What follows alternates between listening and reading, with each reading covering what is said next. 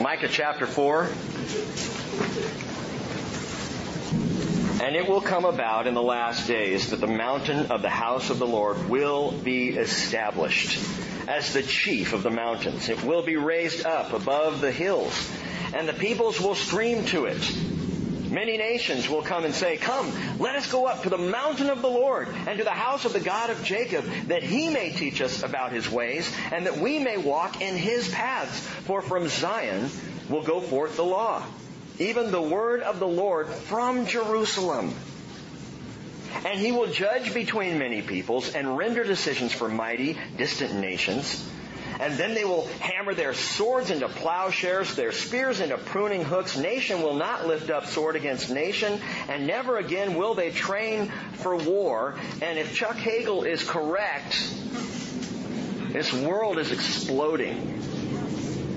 That's what he just said. I guess it was yesterday. The globe is exploding around us. He's right. I've not seen this in my lifetime. What we used to describe as hot spots or an occasional war or battle or skirmish here or there, it just seems like it is global. And the intensity amps up. That doesn't excite me or thrill me, except for the fact that the birth pangs seem to be closer together. Which means that the one who can accomplish all things and bring this world finally to a place of peace, I believe it's just around the corner. Now we are a third of the way into Micah's second of three messages. He launches into this. I can't read Micah chapter 4 verses 1, 2, and 3 or Isaiah chapter 2 verses 2, 3, and 4 without getting a little excited. Because this is just good stuff. It's such an encouraging promise. I don't care where we are in life, how your day was, how your week was, or how this year is going for you. Okay, I care, but it doesn't matter when you come to the mountain of the house of the Lord. When you realize what is being said here, that this mountain will be established, it will be raised above the hills, and God is not a man that He should lie. He doesn't say it and then not do it.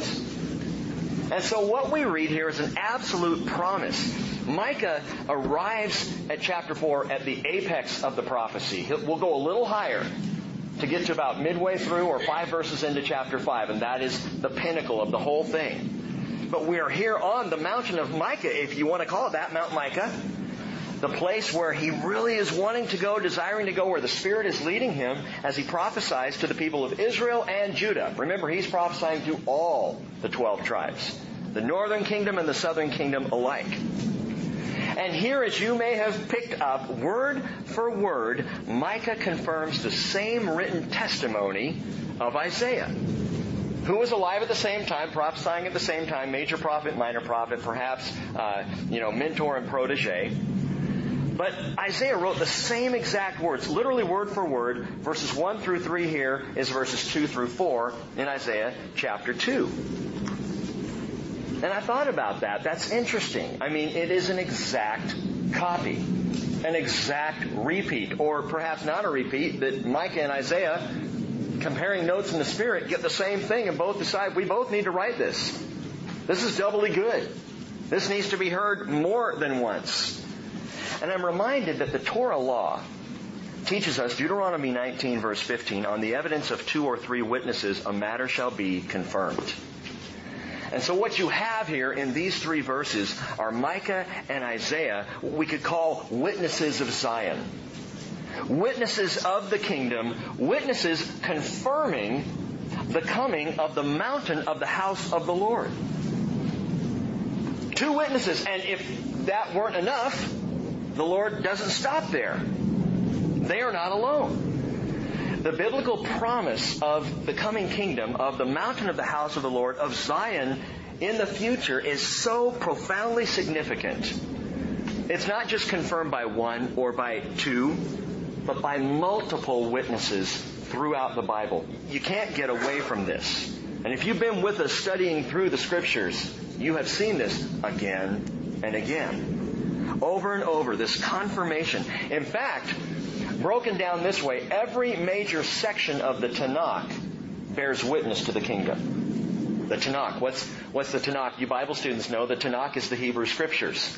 It's just an easy way to remember the Tanakh, which is the Torah, Ta, the Nevi'im, which means the prophets, Na, and the Ketuvim, which is the writings, Tanakh.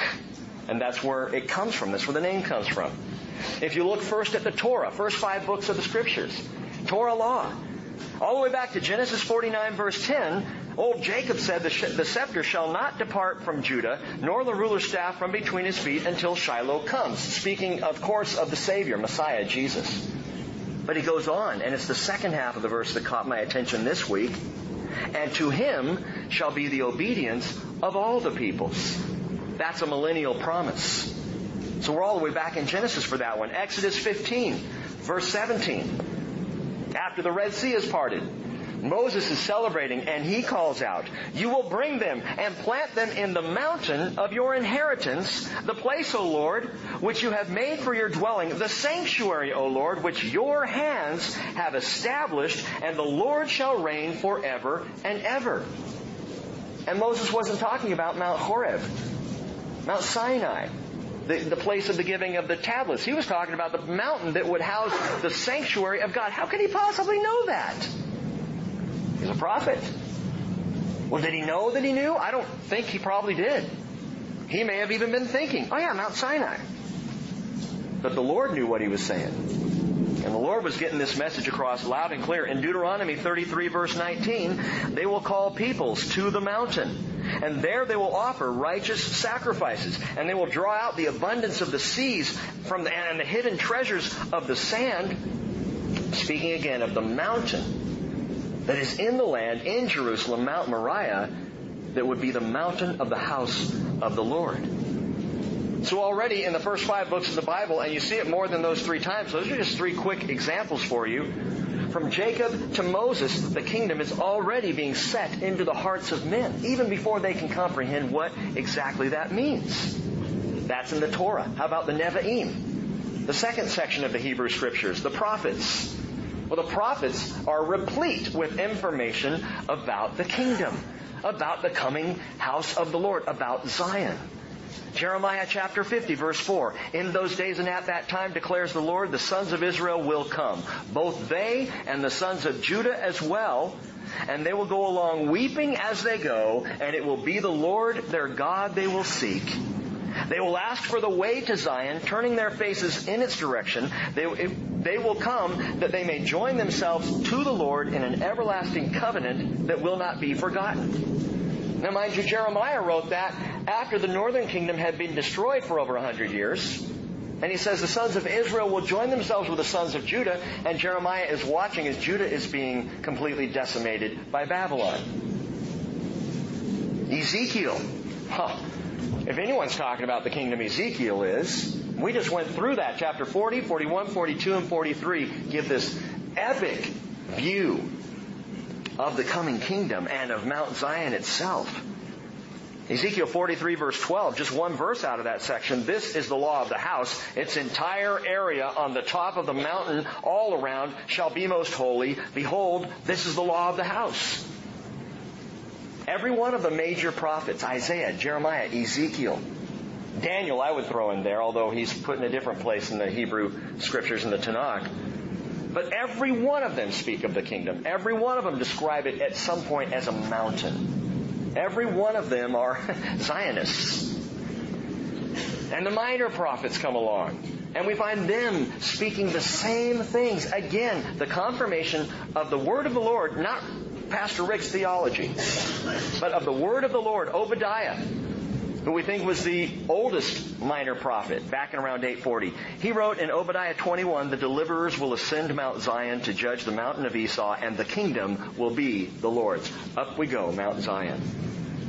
And toward the end, Zechariah, chapter 8, verse 3, thus says the Lord, I will return to Zion and will dwell in the midst of Jerusalem. Then Jerusalem will be called the city of truth and the mountain of the Lord of hosts, the holy mountain. So that's Torah. Now we're in the Nevi'im, the prophets. And then you get to the third section of the Hebrew Scriptures.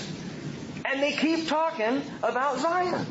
The Ketuvim, the writings. Psalm 2 verse 6, as for me, I have installed my king upon Zion, my holy mountain. Psalm 68 verse 16, why do you look with envy, O mountains with many peaks, Mount Baker? You know?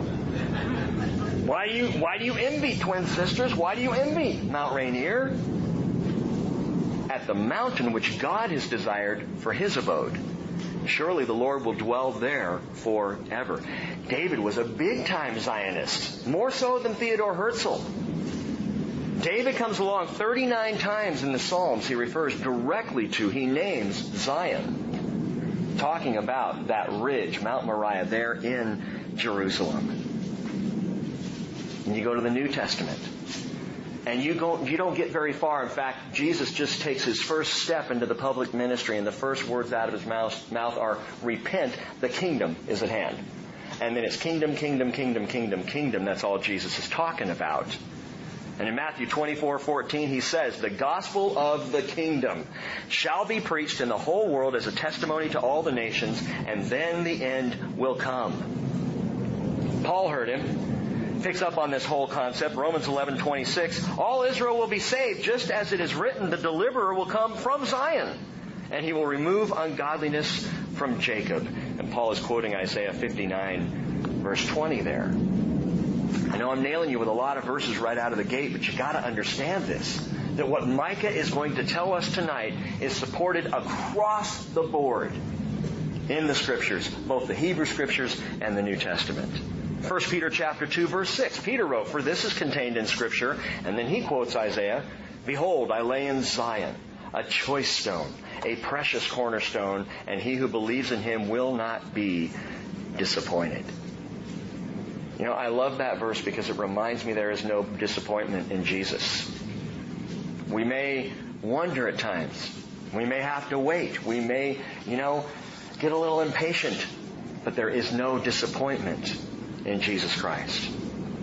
And finally, in the Revelation, John even gives us a first listen to the number one song on the Kingdom of Zion hit parade.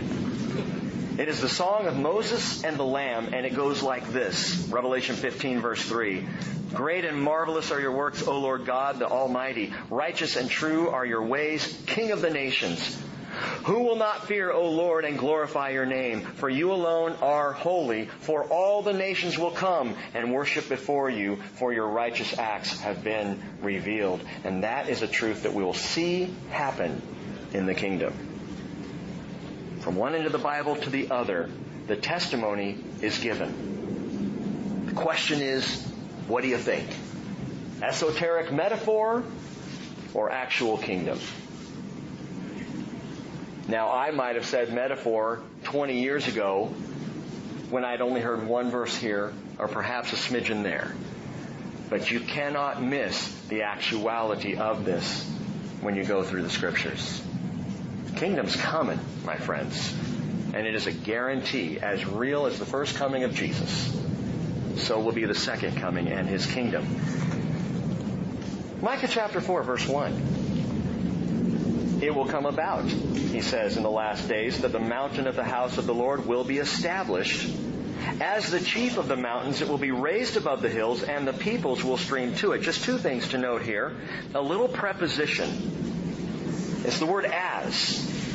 It says the mountain of the house of the Lord will be established as the chief of the mountains. Literally, that word is be in the Hebrew. The word is on. And read that way, it can also be translated in. It's a little preposition. The mountain of the house of the Lord will be established on the chief of the mountains. What does that mean? The chief of mountains is Mount Moriah, that ridge running through Jerusalem. The mountain of the house of the Lord is the temple complex, which by itself is described as a mountain upon a mountain. Why would he describe it that way? Well, it's a massive edifice. We talked about this in Ezekiel. The temple complex is huge. It is the size of roughly 13 football fields. Just where the temple is sitting, atop Mount Moriah. Well, how can Mount Moriah hold that? I've seen Mount Moriah, and it's somewhat of a narrow ridge. Oh, there's going to be changes. And the Bible's very clear about that. massive topographical changes are going to occur during the tribulation. And when the mountain of the house of the Lord, the temple complex, is finally set upon Mount Moriah, everything's going to be different, and it's going to be big. Ezekiel defined the temple complex as 765,625 square feet. That's the size of this. It dwarfs the areas of both the first and the second temples. Micah and Isaiah concur it will come about in the last days. But that's the second thing to note here. In the last days is literally the end of days. It's Be'akarit Hayamim, the end of days in the Hebrew. And I make that distinction because we're in the last days right now. The Bible teaches this. The New Testament writers taught this, that they were in the last days 2,000 years ago. The last days began with the times of the Gentiles. And so this has been a 2,000 period of the last days. The last because it's on the tail end of the history of the world. It's not the last days of the church that Micah is talking about here. It's the end of days for Israel. In other words, and note this, it takes place after the 70th week of Daniel. For those of you who have studied Daniel. It takes place after the time of Jacob's trouble. It takes place after the 7 years of tribulation as defined in Scripture. Now listen, the amillennialist is the person who believes that the kingdom is an esoteric metaphor for the church. Good believers in Jesus, brothers and sisters in Christ, accept that or look at it that way and think, yeah, we are in the kingdom now. I'm an amillennialist, therefore there is no literal millennial kingdom. It's just a picture of the church. And the church spreading out and growing in the world. Problem is, the prophets say that the kingdom is first and foremost a promise to Israel. It's not a church promise. It's a Jew promise. And it is for Israel and must be fulfilled to Israel, or the prophecy is false. The amillennialist is missing something here. The postmillennialist, another belief system that's surprisingly growing in interest these days. I don't see how. The postmillennialist believes that Christ will come, but after the church has established His kingdom for Him. We'll do the work. We will spread the message throughout the world. We will finally gain control of the world, bring it into the place of righteousness, and then we'll say, here you go, Lord, and we'll hand it to Him, like on a silver platter. The world is exploding, I believe was the quote. I don't see it better now than even times it's been in the past. The prophets were premillennialists. Every one of them. That is, they clearly taught that their Messiah Himself would return and He would establish His kingdom as a premillennial event after the time of Jacob's trouble. Jeremiah 30 verse 7, Alas, for that day is great, there is none like it, and it is the time of Jacob's distress, but he will be saved from it. Isaiah 59 verse 19, They will fear the name of the Lord from the west, and His glory from the rising of the sun. For He will come like a rushing stream which the wind of the Lord drives. A Redeemer will come to Zion, and to those who turn from transgression in Jacob, declares the Lord. And so the kingdom is an event. It is a happening. It is a reality that Jesus will usher in, and Jesus will rule and reign over after that time of Jacob's trouble. We're citizens of that kingdom. Don't get me wrong, you are a part of the kingdom right now. It's just that the kingdom isn't here yet. We're like pre-citizens by faith in Jesus Christ. We're a part of that. We will be in that. And there are certain serendipities of the kingdom we have right now. Peace that surpasses all comprehension. How can we, in a world going haywire, have such peace? Well, because I'm a citizen of the kingdom. It kind of comes with the visa. There's a calm about us. There's a joy that we shouldn't have. There's a love that does not belong in this world.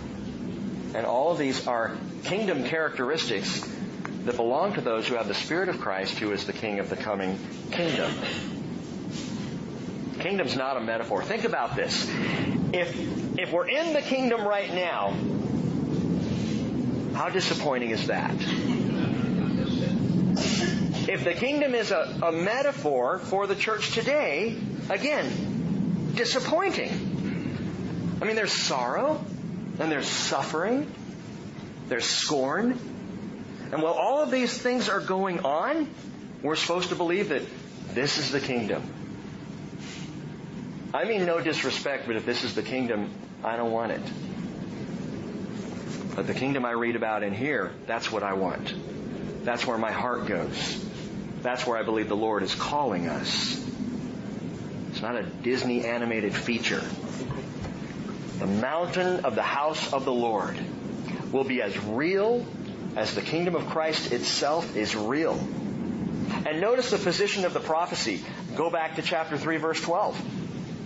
Therefore, on account of you, Zion will be plowed as a field, Jerusalem will become a heap of ruins, and the mountain of the temple will become high places of a forest.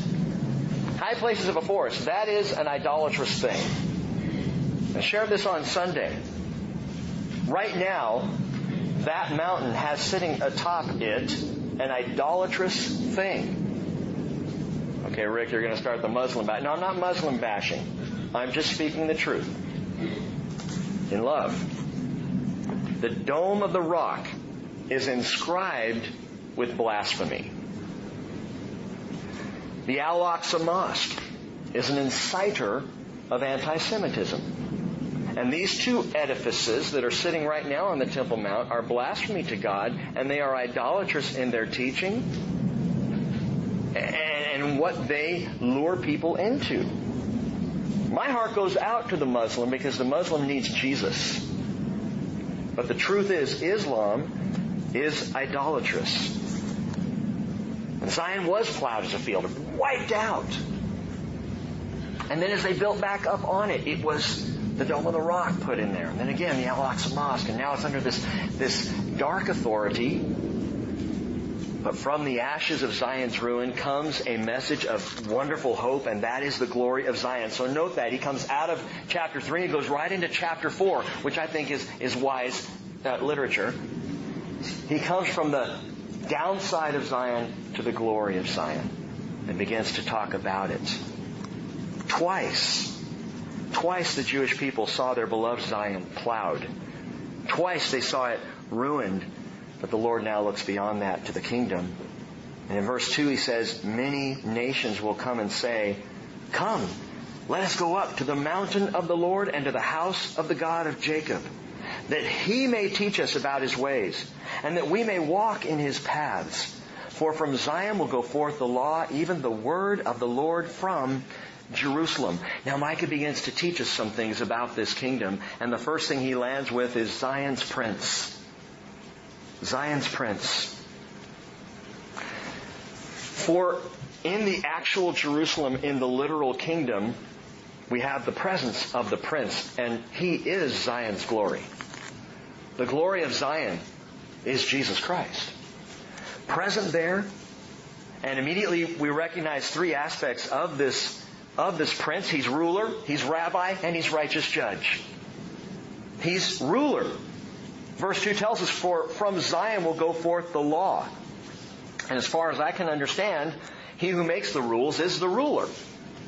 He who gives the law is the one in charge.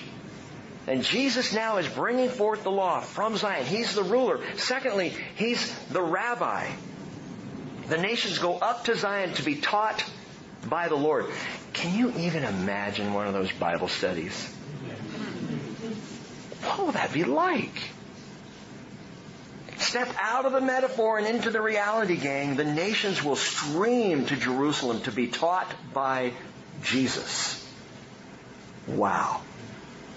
I've told y'all before, my favorite place to teach in all the world is in Israel.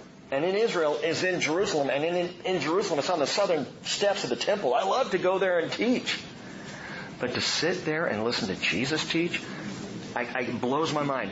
From Paul to Irenaeus, from Spurgeon to Tozer to McGee, to any Bible teacher that perhaps you listen to or love to hear, listen, none of them teach like Rabbi Yeshua.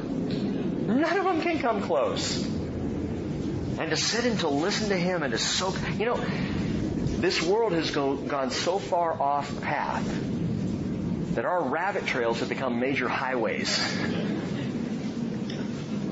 We reside in these places now. But in the kingdom, the nations go up to Zion.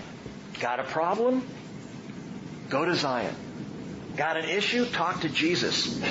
Confused? Distressed?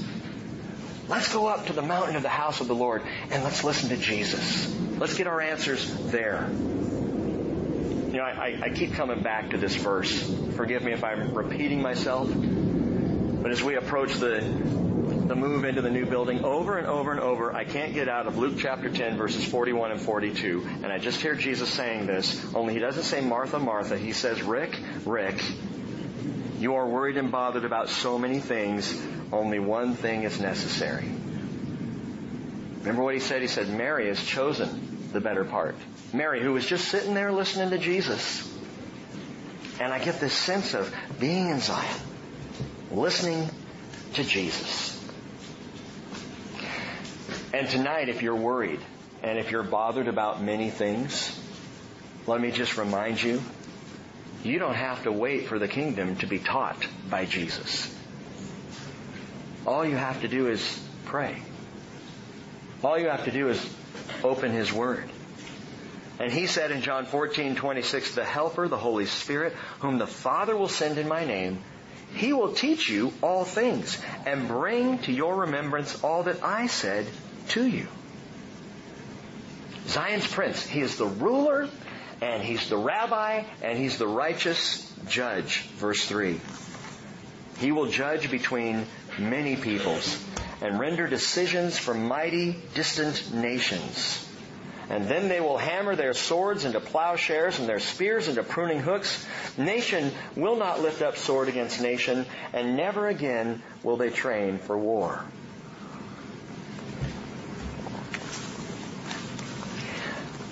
When peace is based solely on the goodness of man, there ain't going to be no peace.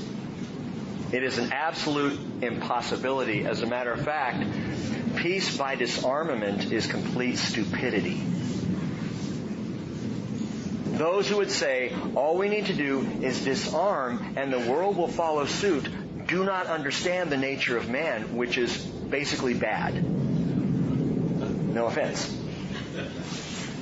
They do not understand the sin nature. Hey, you can drop your weapons and say, I refuse to fight. Or like the famous old Native American saying, remember this, I will fight no more forever. Yeah, you'll be on a reservation.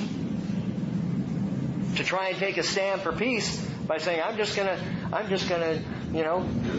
put all the weapons away and it'll be good. It won't be good. It can't be good. Why? Sin nature. There will always be an ISIS. There will always be a Saddam Hussein. There will always be someone trying to stir it up in this world. The only way a nation can safely disarm with the assurance of absolute peace will be when the Prince of Peace is at hand. When the ruler, the rabbi, and the righteous judge are present. Only when Jesus is here. Only when Jesus resides in Zion can we then take our swords and hammer them into plowshares. Then we can take every weapon ever conceived by man and we can do away with them because Jesus will be here. If you get some little Saddam Hussein style nut somewhere, Jesus will deal with him. And I don't have to worry about it. Psalm 96:13, He is coming to judge the earth. He will judge the world in righteousness and the peoples in His faithfulness. When Jesus is here, there's going to be peace. Which brings us now to the description of Zion's people. We have Zion's prince. Secondly, now we come to Zion's people. Verse 4. Each of them will sit under his vine and under his fig tree with no one to make afraid, for the mouth of the Lord of hosts has spoken. That's a great assurance. Though all the peoples walk, he says, in the name of his God, and this is a good word, brothers and sisters, for us right now today. As for us, we will walk in the name of the Lord our God forever and ever. There are all kinds of beliefs in all kinds of false gods out there, and many people turning in multiple spiritual directions today. As for us, we will walk in the name of the Lord our God forever. And what is His name? Jesus Christ. And I will walk after Him. And it doesn't matter how many other gods are presented, and it doesn't matter how many people turn away, I will walk with Him. And that's the commitment that the people of God need to have. What's the big deal about everybody having their own fig tree and vine? Micah is describing here Zion's people at rest. And that's what the picture is there. Kind of taking, a little nap in the afternoon under that vine, under that fig tree. Verse 4 is a reference to security and prosperity and peace. It's actually a proverb in ancient Israel, and it speaks of a peace that Israel has not known since the days of Solomon. This same phrase used in 1 Kings 4:25. Judah and Israel lived in safety, every man under his vine and his fig tree, from Dan in the north all the way down to Beersheba in the south, all the days of Solomon. Everyone had a fig tree, everyone had a vine. Did they all? The point is, everyone was at peace and completely secure. When King Solomon was on the throne, and when we see Messiah the Prince come, there will be a return to this. Everyone will have rest. All of God's people, Zion's people, at rest. But it's interesting, Micah speaks of this, and then he starts to work his way backward from that. So ultimately, they're going to be in the place of rest. But what happens right before that? Verse 6. In that day declares the Lord, I will assemble the lame and gather the outcasts, even those whom I have afflicted. I will make the lame a remnant, and the outcasts a strong nation. And the Lord will reign over them in Mount Zion from now on and forever. But as for you, tower of the flock, hill of the daughter of Zion, to you it will come, even the former dominion will come, the kingdom of the daughter of Jerusalem. Before Zion's people can be at rest, Zion's people must be restored. Because restoration precedes rest. Restoration must come first. And their restoration is to Zion. I love how it's described in verse 8 as the tower of the flock. The tower of the flock. It literally means that your margins may tell you what that says there. It's Migdal Eder. Migdal. Does Migdal sound familiar to anybody? Migdal is a little village there in the Galilee. The home of a woman named Mary from Migdal. Mary Magdalene. Mary from Magdala. And Migdal means tower. So Migdal Eder, tower of the flock. And it's a description of protection and security. Song of Songs, chapter 4, verse 4 says, your neck, the groom is speaking of his bride, your neck is like the Tower of David, built with rows of stones on which are hung 1,000 shields, all the round shields of the mighty men. Now, I don't see that as a good description for a woman, but I just don't understand the culture. That to me would be a little weird. A woman whose neck has like shields on it. Something's not right. What's she hiding? I just want to know. And why is it so long that we're calling it a tower now? Anyway. But Song of Songs, what the groom is saying poetically there is she's beautifully secure. I see her neck as this tower of security and of strength and of confidence. Cheryl was talking today about, she was talking to Rachel about walking across Western Campus at night and how you do that. You just walk with confidence. And then Cheryl showed me how you walk with confidence. And it was the funniest thing I've ever seen. I'm like, honey, if you walk like that across the campus, you're sure to be in trouble. She's like... But her, what was amazing? Her neck looked like a tower of David. I don't know. It speaks of confidence in the security of the Lord, and we have that right now. You and I, as the people belonging to Jesus, we have this confidence. 1 John chapter 4, verse 16 says, God is love, and the one who abides in love abides in God, and God abides in him. By this, love is perfected with us, so that we may have confidence in the day of judgment, because as he is, so also are we in this world. Confident, secure. I ask this from time to time. Are you secure in your salvation? Please understand, Jesus has done everything necessary for every single one of us to be secure in our salvation. Not to be guessing, not to be wondering, not to be fearful that if He should come tonight, what if I'm not ready? If you have been born again, you have every reason to be secure in your salvation. He has bought it with His own blood. So trust Him for that. And go forward joyfully. And as I've said also before, don't focus on your salvation. Focus on the salvation of others now. You got yours. It's secure. Okay, don't worry about it. Focus on people who are lost. And let's love them. So the people are going to be at rest, but before they are at rest, they have to be restored back to Zion. But before the people are restored and at rest, there's something else that takes place. Zion's people writhe. I know that starts with a W, but it sounds like an R, so I think it works. Zion's people writhe. Verse 9. Now, why do you cry out loudly? Is there no king among you, or has your counselor perished, that agony has gripped you like a woman in childbirth? Writhe and labor to give birth, daughter of Zion, like a woman in childbirth. For now you will go out of the city, dwell in the field, and go to Babylon. There you will be rescued. There the Lord will redeem you from the hand of your enemies. The writhing of Zion, the writhing of the Jewish people began in Babylon 586 BC. It has not ended. It has continued. In the years between Babylon and then the destruction in AD 70 by Rome, in the years in between, the people were writhing. They were in the midst of constant warfare, constant battles. Not so much among themselves, but armies coming from the north, armies coming from the south, meeting in Israel, and the people were just torn about, writhing as it were.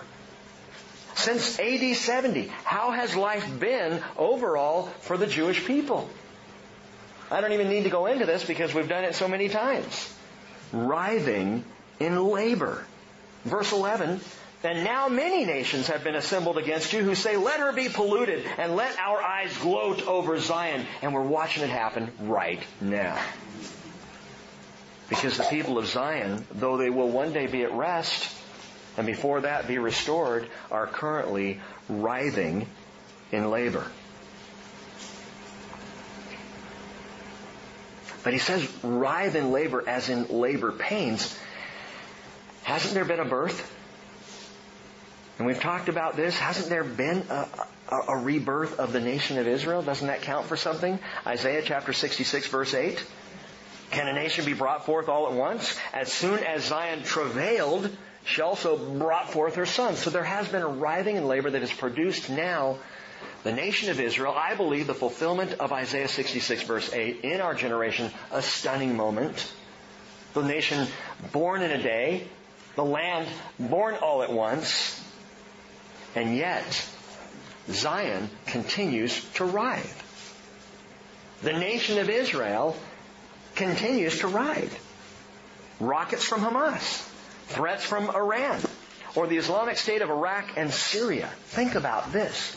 What do you think is the real purpose of establishing an Islamic caliphate from Syria all the way over and across to Iraq? What do you think is their prime directive? It is to take out Israel. It's not just that they want that land. Israel's next. I guarantee you Israel is in the sights of the Islamic State.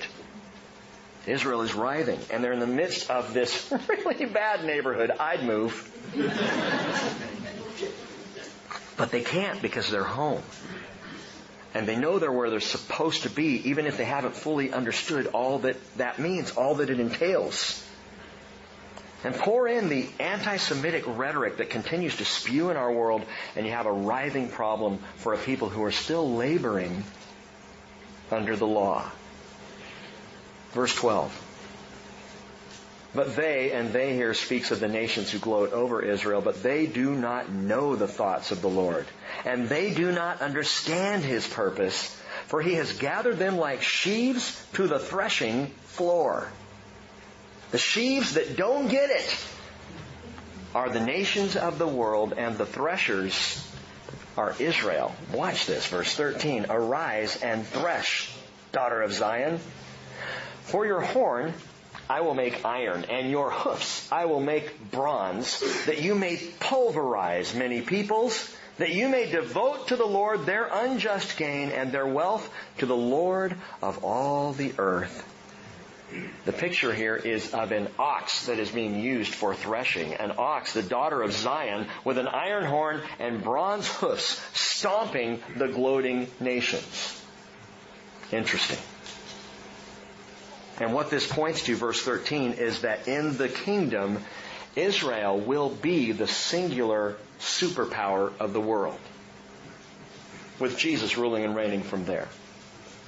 You see, the Bible tells us there are multiple nations in that millennial kingdom. The nations are going to go up to Zion to worship the Lord, right? So among all these nations, there is one great nation, and it is the nation of Israel, and it is the great power. It is the superpower in those days. Psalm 2, verse 9. Speaking of the king of that kingdom, you shall break them with a rod of iron. You shall shatter them like earthenware. Now therefore, O kings, show discernment. Take warning, O judges of the earth. Worship the Lord with reverence and rejoice with trembling. And do homage to the Son, that he not become angry and you perish in the way, for his wrath may soon be kindled. How blessed are all who take refuge in him. Zion's Prince. And Zion's people. And now number 3, Zion's peace. Zion's peace, chapter 5. Now muster yourselves in troops, daughter of troops. They have laid siege against us. With a rod they will smite the judge of Israel on the cheek. But as for you, Bethlehem Ephrathah, too little to be among the clans of Judah. From you one will go forth for me to be ruler in Israel. His goings forth are from long ago, from the days of eternity. Therefore he will give them up until the time when she who is in labor has borne a child. And then the remainder of his brethren will return to the sons of Israel. And he will arise and shepherd his flock in the strength of the Lord, in the majesty of the name of the Lord his God. And they will remain, because at that time he will be great to the ends of the earth. This one will be our peace. Isaiah chapter 9, verse 5. Isaiah calls him the Prince of Peace. And Paul draws on this very prophecy, Ephesians chapter 2, verse 14, saying, he himself, Jesus, is our peace. He is peace incarnate.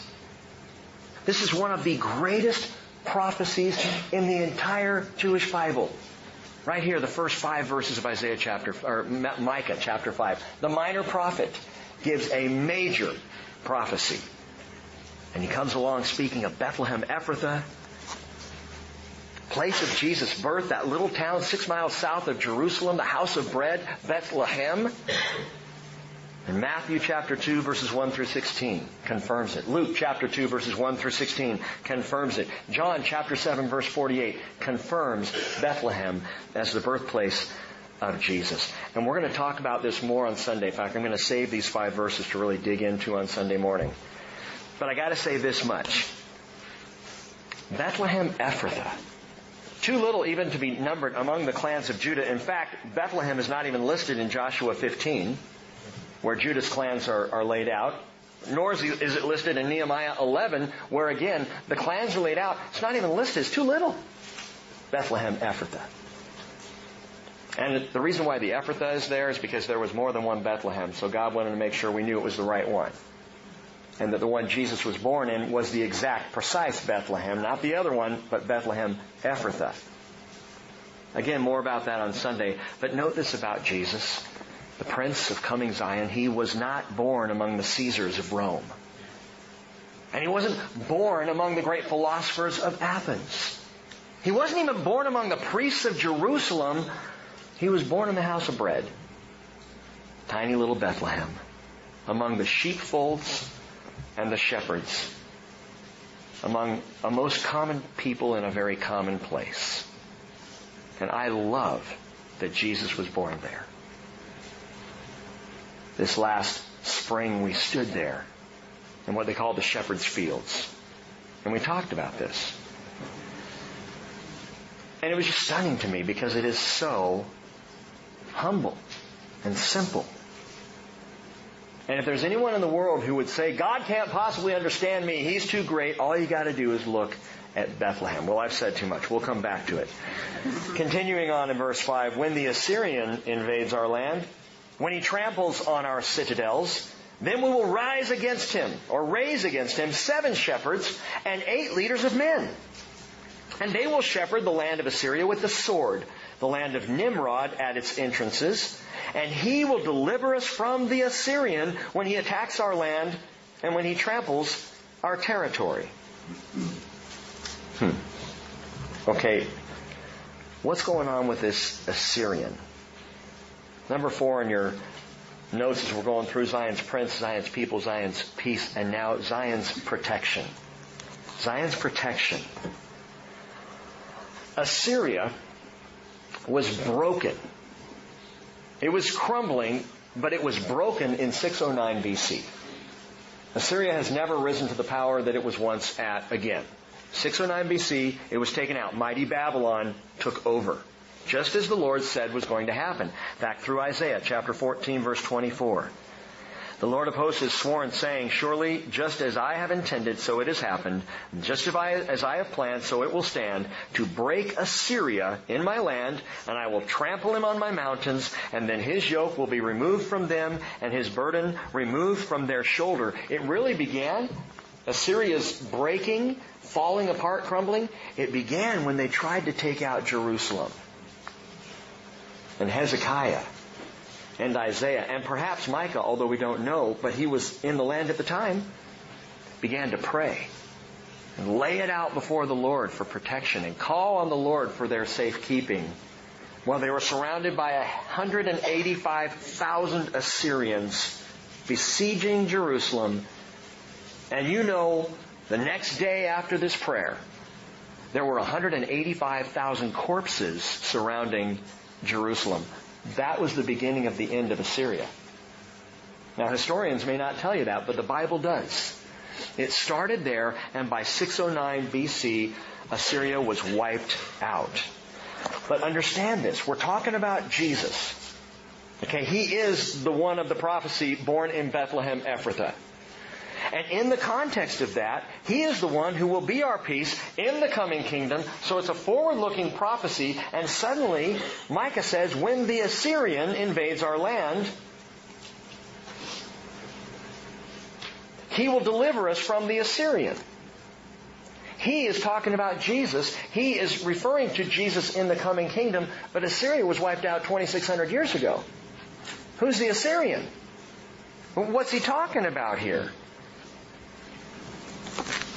Micah is given this prophecy, and what the Lord instructs him to do is look around at the greatest world power dominating the world in his day. And it was Assyria. When Micah wrote this, Assyria was the dominant nation. Assyria either had just wiped out northern Israel or was about to. Micah sees all of this and grabs a hold of a picture of a world-dominating leader. A superpower, as it were, led by a super politician. And I believe that the Assyrian here is another name for Antichrist. And that's what he's talking about. And note, it's interesting because he also says they will shepherd the land of Assyria with the sword, the land of Nimrod at its entrances. What's the land of Nimrod? Babylon. Babylon, which the book of Revelation tells us is HQ for Antichrist. Let me give you something else just to chew on based on what we see happening right now in the Middle East. Assyria was made up of what is 2 nations today. Know what they are? Syria and Iraq. Who is dominating the world scene in Syria and Iraq right now? The Islamic State. ISIS. That's interesting. How does that play in? I would instruct you to go read Psalm 83 and give it some thinking. Chew on that a little bit. I'm not going to do it tonight. But what we're talking about here is the power of Jesus to subdue all the enemies of Israel. And the Assyrian in that picture may very well be then Antichrist and his horde coming down upon Israel in massive attack for the battle there at Armageddon. And that fight taking place until Jesus comes down in His glory. They turn, they look at Him. Daniel chapter 11 describes the whole epic battle, and He is done. Antichrist is put down. Now it says that they will have 7 shepherds and 8 leaders of men. What is that talking about? It refers to a full company of shepherd leaders under the authority, the lordship of Messiah. So is it just 7 and 8? It's that biblical language, that poetic language. 7 is the number of completion. 8 just takes it one step further. Remember, I believe it was Amos who would use the phrase, for 3 sins and for 4. Well, this is the same idea, for 7 and for 8. We're talking about a complete complement, a full company of leaders. It's indicating there's more than enough. Messiah's government will have more than enough power to subdue all the forces of Antichrist and to put him away. And according to Micah, the Lord extends this power to His people. Verse 7, then the remnant of Jacob will be among many peoples. And then he describes in 2 ways, like dew from the Lord. Showers on vegetation which do not wait for man or delay for the sons of man. And the remnant of Jacob will be among the nations, among many peoples, like a lion, among the beasts of the forest, like a young lion among flocks of sheep, which, if he passes through, tramples down and tears, and there is none to rescue. Your hand will be lifted up against your adversaries, and all your enemies will be cut off. And it's an amazing picture he gives. Two things that you would think would be incompatible, really, to describe someone as dew and a lion. And yet Micah does. The people of Israel, that remnant, are going to be like dew. Like dew that is refreshing and rejuvenating. The resplendent work of the Holy Spirit as He comes rushing through the remnant to the parched world. And I even wonder if perhaps there's some thinking about that 144,000 Jews who will be spreading out among planet Earth with the message of the gospel in a mission work that's bigger than anything we're seeing today. That the people of Israel will be like dew on a parched land. And note, when he refers to the dew, he says, it does not wait for men or delay for the sons of man. What does that mean? It means the dew, the refreshment, doesn't come from the Lord because man expects it to, but because God wills it. Who in the first century expected God to show up on planet Earth? They could have. Perhaps you might say they should have if they were reading the Scriptures. Some were expectant. Anna, Zacharias, there in Jerusalem. There were a few who were expecting. But for the most part, mankind was not expecting any grace from God at that time. God just willed it. And so will the second coming of Jesus be. There will not be an expectation. People will be caught off guard. They will be surprised. He's coming at a time when we do not think He will. But He's coming. And for those who are waiting for Him, even if we are a bit surprised, we will be refreshed. But Israel also comes on like a lion, verse 8. They will be empowered like no other nation. And I guarantee you, no one will think twice about messing with Israel in the millennial kingdom. No one's going to be lobbing rockets from Gaza in those days, I promise you. And while all this protective power expands beyond the land, the Lord Messiah does something remarkable. Number 5, Zion's purification. Verse 10. It will be in that day, declares the Lord, that I will just cut off your horses from among you and destroy your chariots. I will also cut off the cities of your land and tear down all your fortifications. I will cut off sorceries from your hand, and you will have fortune tellers no more. I will cut off your carved images and your sacred pillars from among you, so that you will no longer bow down to the work of your hands.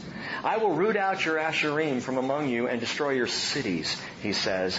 Zion's purification. And what he describes here in these few verses is anything and everything relied upon by Israel, both in the past and right now, other than the Lord Himself. Anything Israel leans on, God's going to remove. Anything Israel trusts in, aside from the Lord, He's taken out. He's going to clean house. There will be no power of weaponry. Jesus will remove Dimona, the power plant, the nuclear plant that Israel doesn't have, but that they have. He's going to remove all weapons. There will be no need for them because He's there, verse 10. He will remove all fortresses and fortifications, verse 11. There will be no fortress cities to protect the land. Why? Unnecessary. He's going to remove them. And there's not going to be any sorcery or fortune telling, verse 12. No idolatry or human craftsmanship, verses 13 and 14. No cities at all devoted to anything, to any power but the power of Messiah. Now, I was reading this and I was thinking, when the Jews came back from Babylon, idolatry ceased. That ceased to be a problem in Israel. And all the way to the coming of Jesus, the only real idolatry was the temple itself. That was the only thing that the people were really trusting in. But they had put away the Asherim. They put away the Baals. They were not trusting in the idolatry of the nations. They had enough in Babylon. They learned their lesson. But here he says, in that day, when Jesus returns, He's going to be removing things from the land. And part of what He removes is fortune tellers, sorceries, carved images. I thought that wasn't an issue in Israel anymore. All you got to do is walk in a few gift shops in Israel today, and you will see it's an issue. One of the things that people have asked me many times about there is the Hamza hand. The Hamza hand, it's an amulet, little necklaces, keychains, hands, people put them on their doors, all kinds of things. And it's from the Hebrew chamesh, which is the number 5. Chamesh. The Hamza hand. And it's a hand that I can't even do it right, but the 3 fingers in the middle are straight up, and then the pinky and the thumb look like about the same, and they kind of curve outward. And usually in the middle of this amulet, there's an eye. And the whole point of the Hamza hand is it's a talisman that is to ward off the evil eye. Okay, it's kind of that Yiddish thing, and no one knows really where it came from. It's not from ancient Israel. And it's not Arabic, although it's popular among Arabs as well. And there are those who think maybe it even predates it. It goes back further, that it's some kind of a pagan symbol, the eye in the middle of the hand, the Hamza hand. You can buy it all over Israel today. In Messiah's kingdom, that will be lacking in the gift shops. You know, Ben will still be able to get some cool Israel, established 1948 sweatshirts, that kind of thing. But the Hamza hand will be gone. Because Messiah promises to purify Israel. He has to. Because He's going to be there. And Messiah cannot be where things are not purified.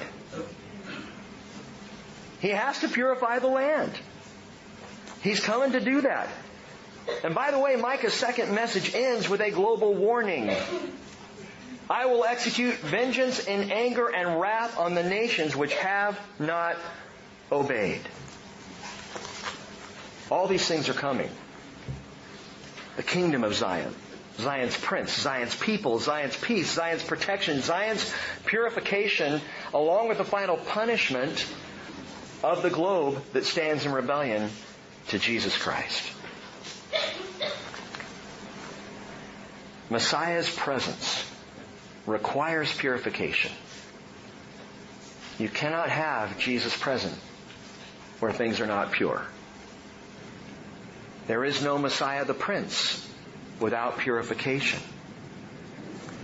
Isaiah prophesied, Isaiah chapter 9, verse 6. For a child will be born to us, a son will be given to us, and the government will rest upon His shoulders. He's talking about the government of the kingdom. And His name will be called Wonderful, Counselor, Mighty God, Eternal Father, Prince of Peace. And yes, I separate Wonderful and Counselor into 2 names. I'll tell you why another time. There will be no end, listen, there will be no end to the increase of His government or of peace. The increase of His government guarantees the increase of peace. But where there is not His government, there is not His peace. What are you saying, Rick? I'm saying that while the interpretation is literal, there will be an increasing government of Christ, and there will be the increase of peace throughout the millennial kingdom and on into eternity. There is a spiritual application for us. that you will not have peace in your life unless you have the government of Jesus Christ sanctifying and purifying. We can't know peace unless we have purification.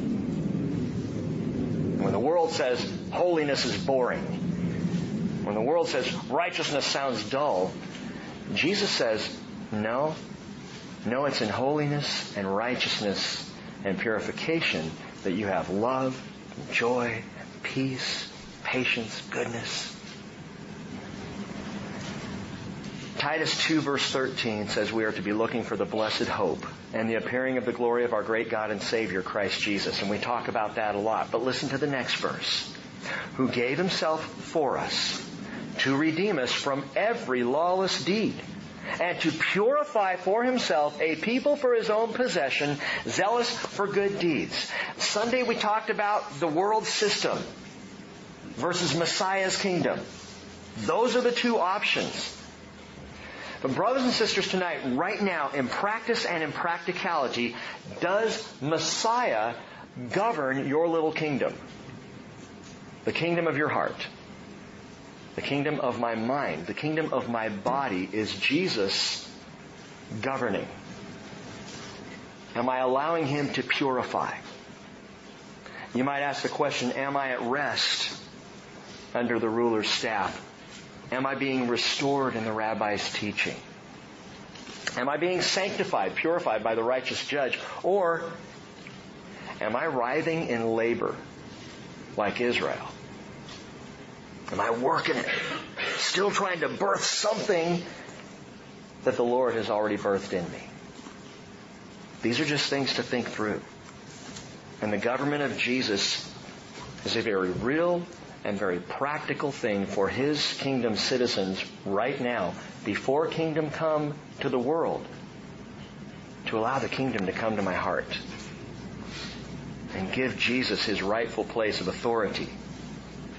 For He is our peace. He will rise and shepherd His flock. Chapter 5, verse 4, in the strength of the Lord, in the majesty of the name of the Lord His God. They will remain, because at that time He will be great to the ends of the earth. This one will be our peace. And may He arise in your heart tonight and have complete authority and govern heart, mind, and body. Amen? Father, we look forward to Your kingdom. Lord Jesus, we welcome Your return. But we accept right now, tonight. And if you accept this, you just say amen in your heart to the Lord. We accept Your governing authority right now. Lord Jesus, we accept Your desire to purify our hearts right now. And we recognize that perhaps the reason why sometimes peace is elusive is because we are impure. Oh, Jesus, sanctify Your people. Sanctify them in the truth. Your word is truth. And pour out Your Holy Spirit to keep us clean before You as we look for and long for Your coming kingdom in Jesus' name. Amen.